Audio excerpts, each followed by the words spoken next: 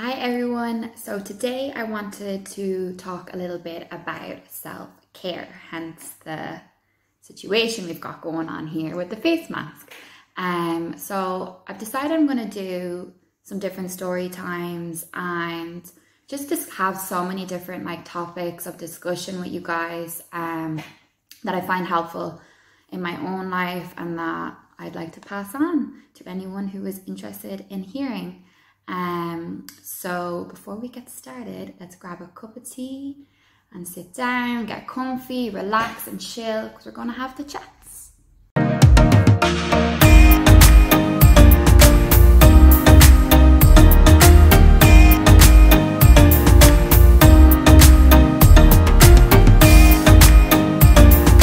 So it's my first story time and it's my first kind of chat with you guys.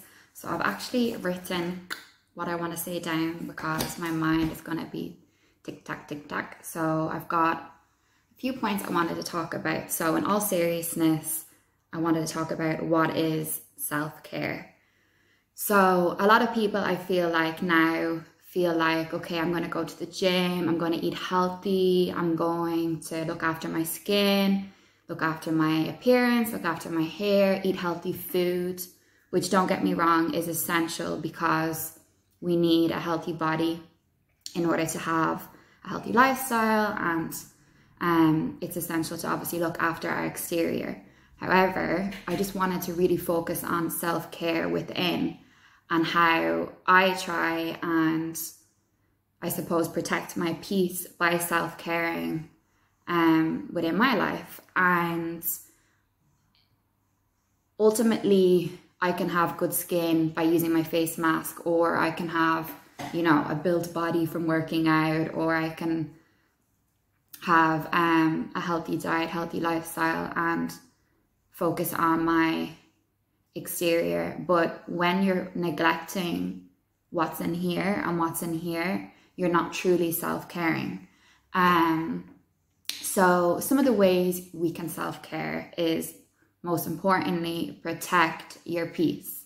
So when I say that, I mean literally consider your own happiness, your own peace, and what can you do to bring more of it into your life. So one thing I feel that we can do to help this is to establish boundaries with people within our lives. So for instance, let's say you and a friend, or you and a colleague, or whoever it may be, someone within your life, have some form of issue. And you ignore it and you say, okay, I'm not gonna bring it up, and it happens again, and you ignore it and you ignore it. Ultimately, you're then giving that person power to affect you negatively, because if you don't communicate how you feel, if you do not communicate what may be the issue that you are having, that person isn't going to know, okay, I've affected this person this way, or I've triggered this person this way. So I feel like it's important to really communicate within your relationships, your likes, your dislikes, and vice versa. Hear people in your life, hear what they like, hear what they don't like, and make a conscious effort to be honest and be open. One saying I say is that if someone makes a mistake and you choose to forgive them and you give them another chance, amazing, and they step up and they change and you can maintain a good relationship, that's amazing. However, if you give someone a second chance and they make a mistake and they do it again and again, I think you have to understand by then that it's no longer a mistake and it's a choice. Because if you've openly communicated to someone, okay, when you do this, it makes me feel this way, or when you do this, it hurts me, and they repeatedly do it, it's no longer a mistake then, and it's no longer about second chances. It's then understanding this person's choosing, knowing that it upsets you, to continue doing those behaviors. So establishing boundaries is essential, and also establishing boundaries with yourself. So for instance, if you overcommit to so many different things within your life, you're going to become worn out. You have to make sure you know your limitations before overcommitting, and your limitations so that you're not crossing your own personal boundaries. So yeah, that's really important. Open communication in your relationships to protect your peace. And ultimately, that's what we're doing. All of these things that I'm talking about today goes back to protect your peace. Another thing can be your environment. So having a tidy environment for me helps me have a tidy mind. Now, obviously, it's easier said than done to keep on top of your space between work and just life is busy and things get in the way. But trying to keep somewhat of a tidy environment is really good for your mind, I feel. It gives you focus and yeah, it just gives good energy.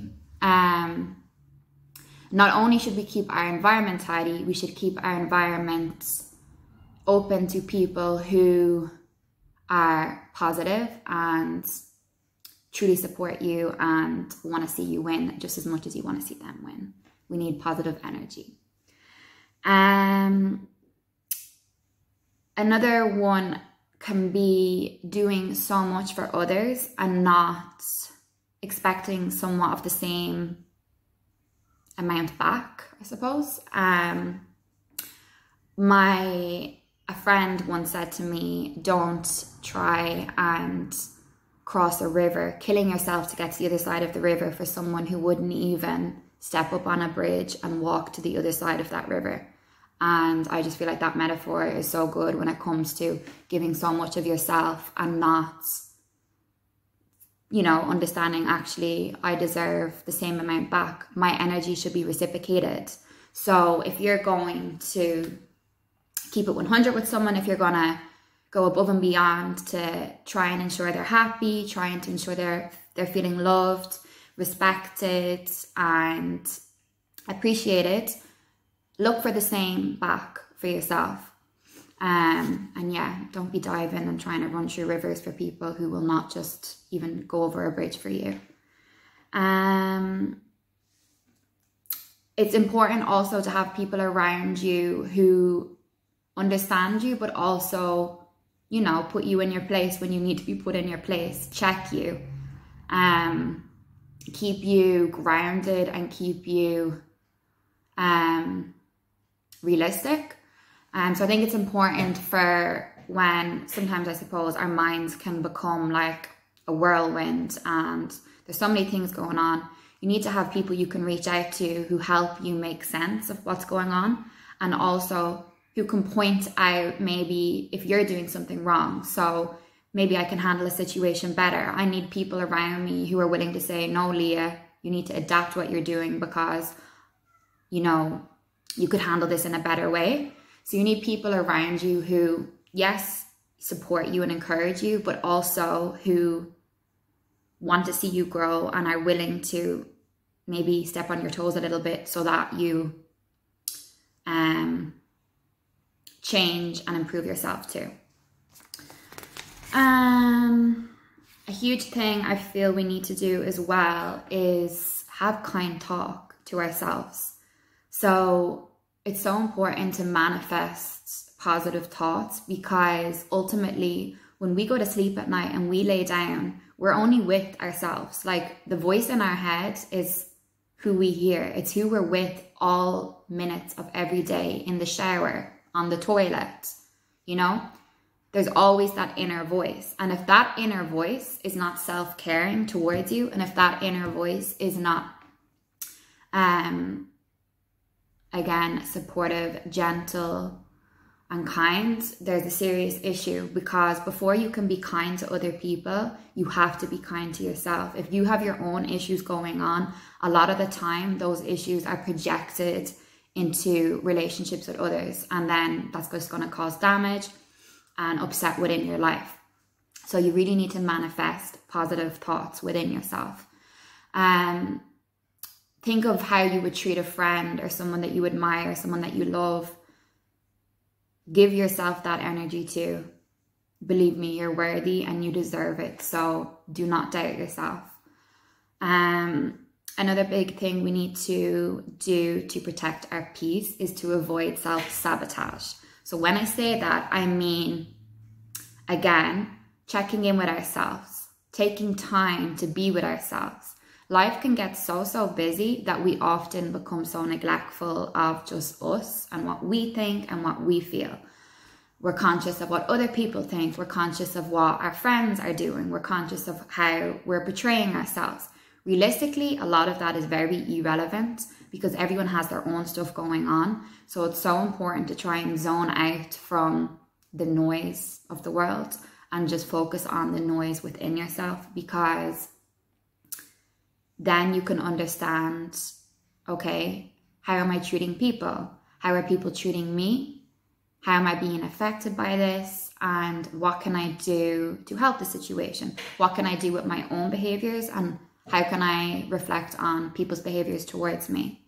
It's really about the energy of yourself and the energy of others around you, most importantly when it comes to self-care. And as I said at the beginning of this video, it is important 100% to look after yourself physically. Like our body is our shell, if you want to call it. It's what gets us from A to B. It's what gets us up in the morning. It's what walks us from the bed into the kitchen. It's what keeps it going.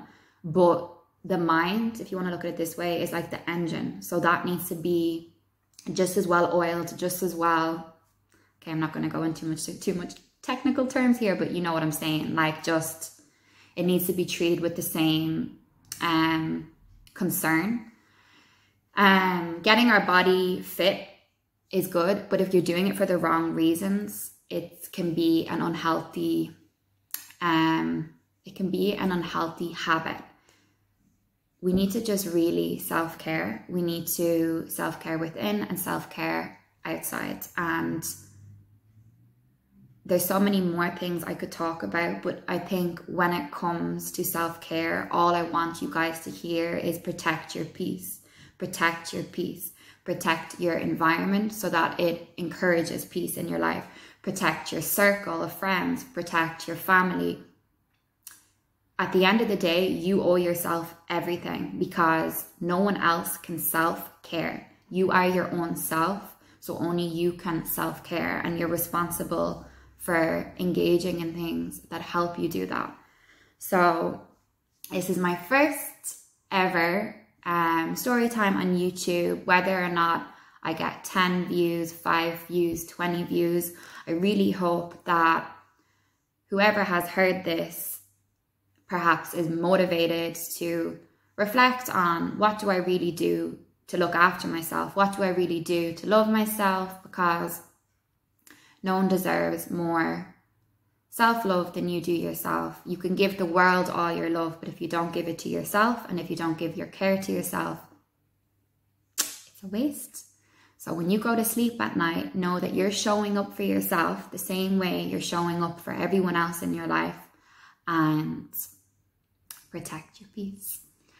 Sending love and positive vibes, and I hope you enjoyed the video, and I look forward to hearing from you guys and chatting during our next story time. My face mask is literally getting so hard on my skin right now. Oh my god, my pores feel like they're being sucked out.